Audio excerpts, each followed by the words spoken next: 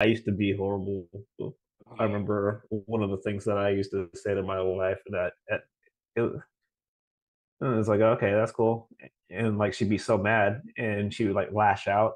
And I was like, man, like I can't do anything about that. You know, if that's how you want to choose to waste your emotional energy, then by all means do you. And it would like infuriate her because she couldn't get a rise out of me. But the Yes. thing is like I didn't need to say Mm. it. And that's the is like that's the level of growth that comes over the years. Is like, it's okay. You don't like I don't have to like throw that at you. Like I could have just kept that to myself. And this again, learn from my mistakes. Because what did I gain by like just stirring that up like I won that battle, dickhead. Shut up. Like, yeah, you don't have to say I, it. I I was told.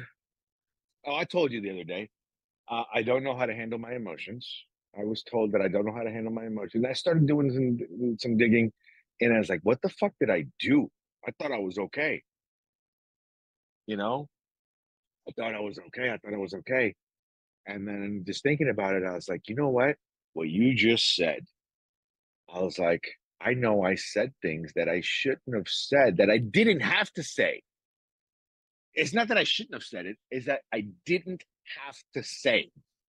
I didn't. Just why did my ego have to fucking step up and go, no, bitch, it's your fault?